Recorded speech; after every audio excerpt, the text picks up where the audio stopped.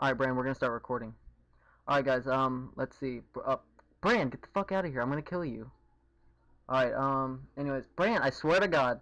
Anyways, this is Brand65's Obsidian Defender map. Will be a download.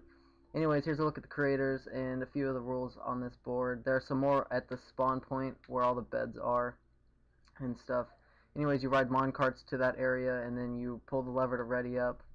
The doors will open. Anyways, here's some scenic views of the map. It's pretty neat and laid out. Brand65 did a very good job making this map.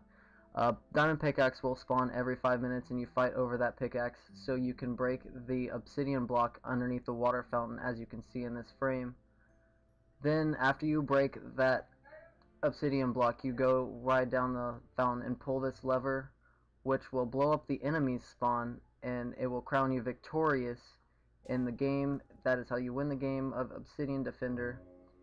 The doors will close off so that no one can enter the game again, and that is it. This was Brand65's Obsidian Defender. There will be a download link in the description if you'd like to download this map and play it. Anyways, this was Jazz Muffins with Got It Gaming. Peace out. Fuck you, Brand, you're in the frame again.